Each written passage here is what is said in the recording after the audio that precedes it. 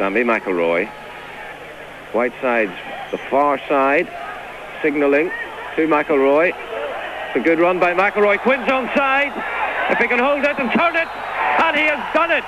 Jimmy Quinn has given Northern Ireland the lead with 28 minutes gone, made by Sammy McIlroy. Whiteside at the far post, probably making his presence felt just by doing nothing.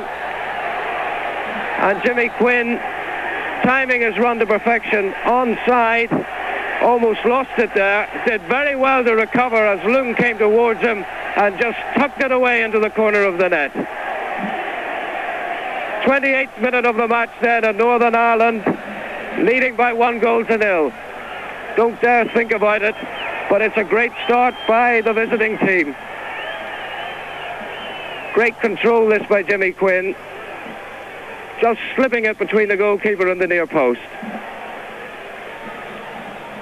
It's 6 years since Romania have lost a match in Bucharest.